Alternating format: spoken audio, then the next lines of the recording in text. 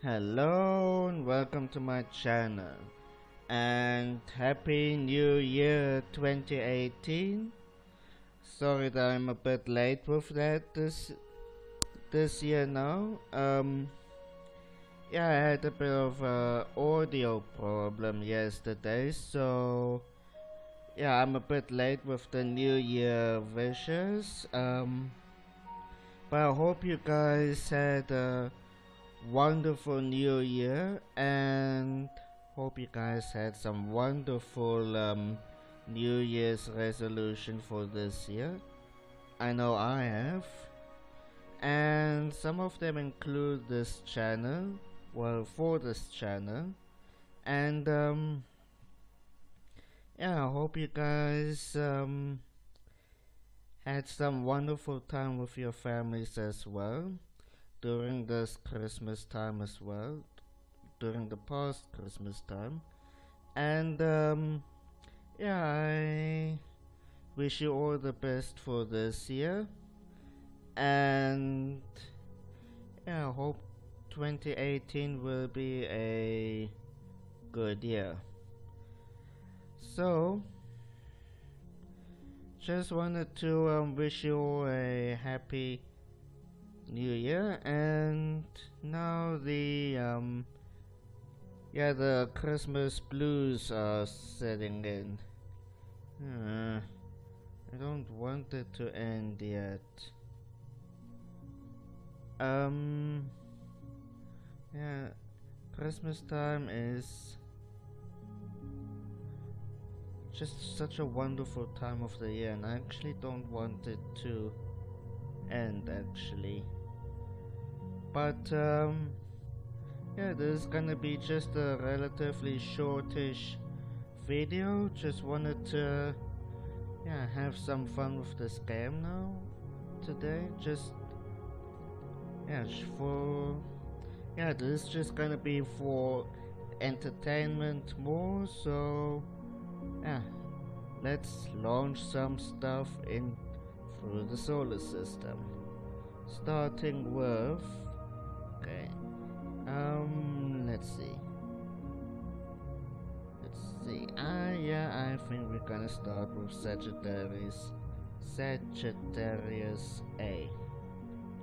So that's the black hole in the center of our galaxy, which, let me just orientate myself here quickly. It should be, well, in this area here, more like maybe over here roughly, where it basically keeps the galaxy in place. Well, not in one place, but in one piece. So let's launch it at the center of our solar system.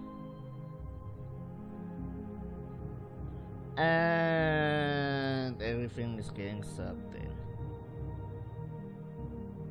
Bye, solar system.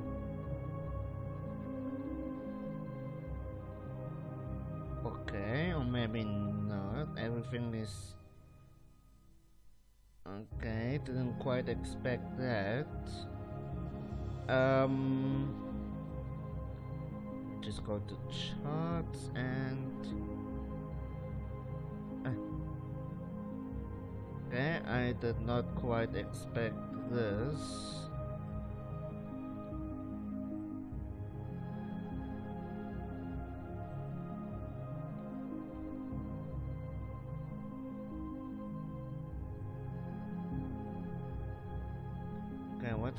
Okay, I have no idea what just happened.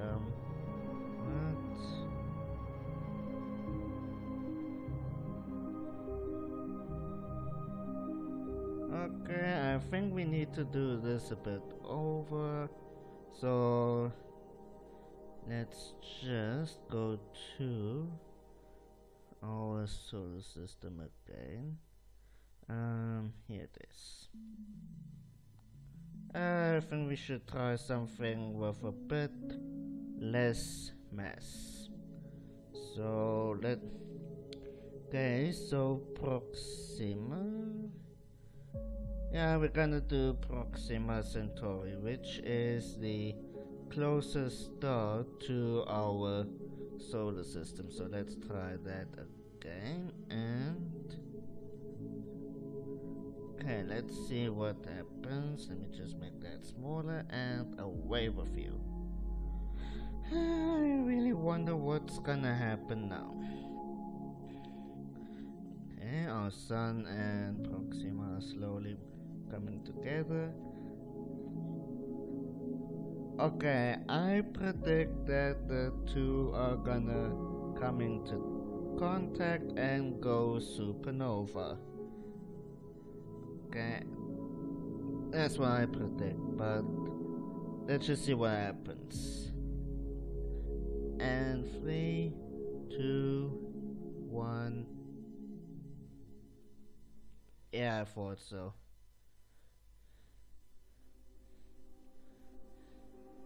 Yeah, I thought so. Supernova, and yeah, that is really heating everything up, eh? Okay, let me just pause this so we can see what's. Oh my. Neptune, what happened to you? Oh, okay. That must be the. Well, core of Neptune. Yeah. Yeah, you see, Neptune isn't all hydrogen and helium. It does have a small metallic, a small iron, nickel, and rocky core. The rest is just water, ammonia, methane, ice, and then the rest is hydrogen and helium. So let's see what is this?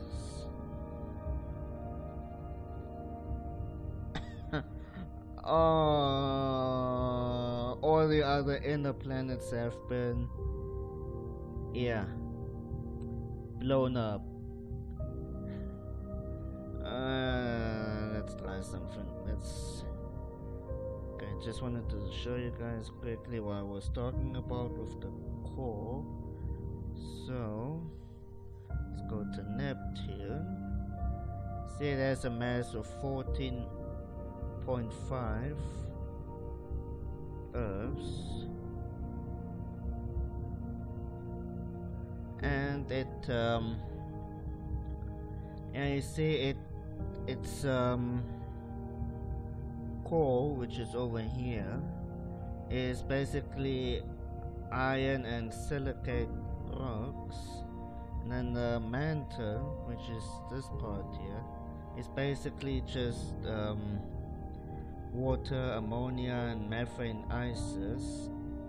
Okay, it's not actually ice, but you see, at Neptune's distance from the sun, it's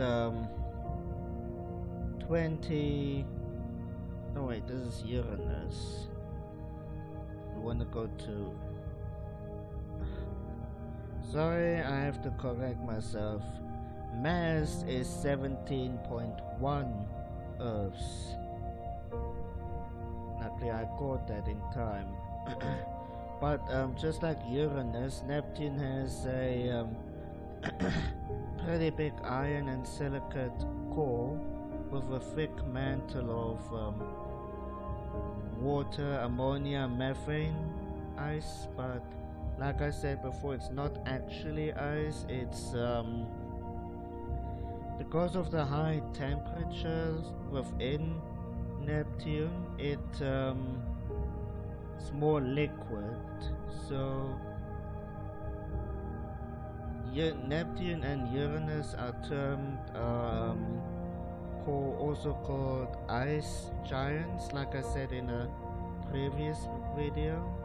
But because of the distance, that Neptune is from the Sun. Let me just turn off um, the triangles. The Sun is way over there, and the temperature of Neptune is, yeah, as you can see, minus 222 degrees Celsius, or well, it doesn't show as Fahrenheit, but yeah, it's pretty cold. So even though Neptune's and Uranus's mantles are made of liquid methane, water, and ammonia, because of the high temperatures, they are termed ice giants because of the cold temperature. I'll explain it more in another video, but they are termed ice giants because normally these materials are usually in the form of ice normally, but in the high temperature inside Uranus and Neptune, they are in the liquid form.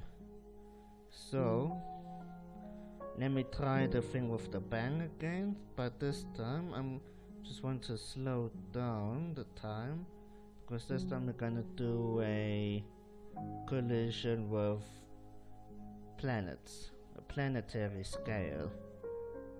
It's black holes and stars versus solar system, not so much. So go away.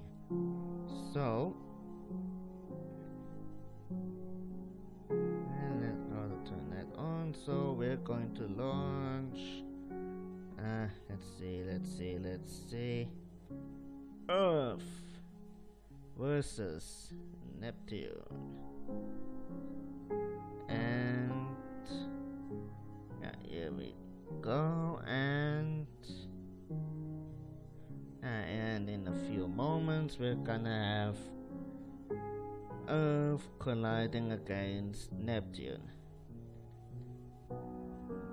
And let's just assume, just for the fun of it, that something caused the Earth to basically get kicked out of its orbit, and it's now heading out towards space, outer space.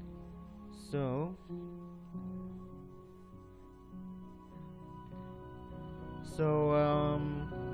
unfortunately it got kicked. It's being thrown in by Neptune, but just remember, this is for fun, just for the fun of it. So anyway, oh yeah, the trails are off. Earth is slowly picking up speed.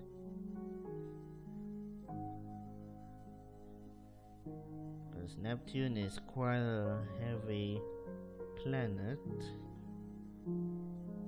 17 times the mass of Earth.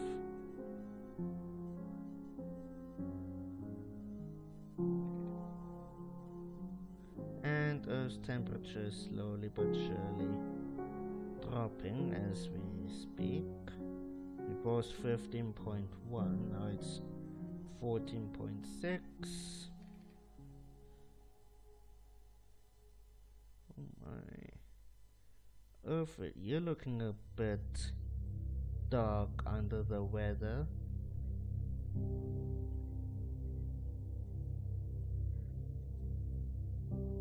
So, and here we go, and kablooey. Oh my, that was a bang.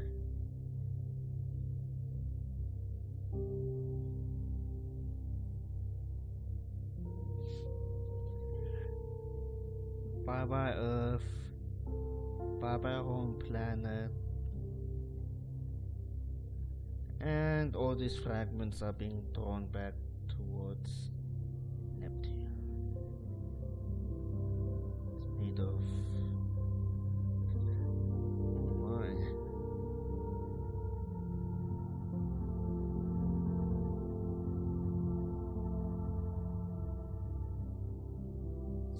up a bit.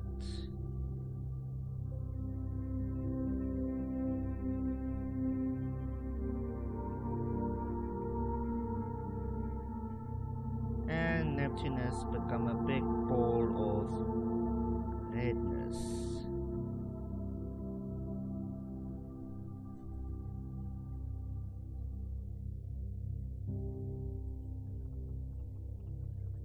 I'll talk more about planetary collisions and that in another video. Whoa. Neptune's got quite a bit of a axial wobble.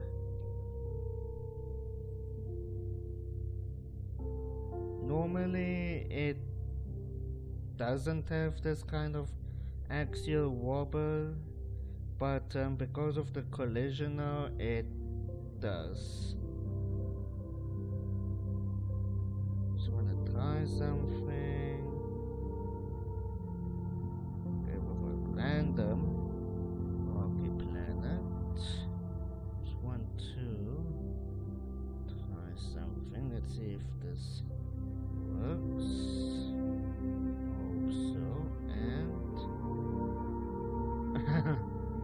Wow.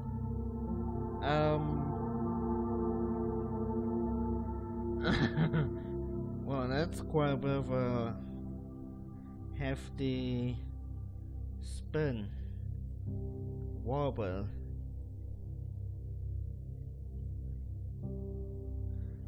Yeah. That is what may have happened with Uranus. Large planet hits it and caused Uranus to basically have to orbit that it does. But I'll talk about that in another video as well. Just want to check the orbits and Neptune's orbit has gone into the Kuiper belt. Well, that should be interesting in a few billion years or so. And like I said, here's Uranus, and as you can see, it's spinning on its side. But I think I've mentioned this in a previous video, where a large object, planet also hit the planet at its side. We don't know which side, but it caused Uranus to spin the way it does today.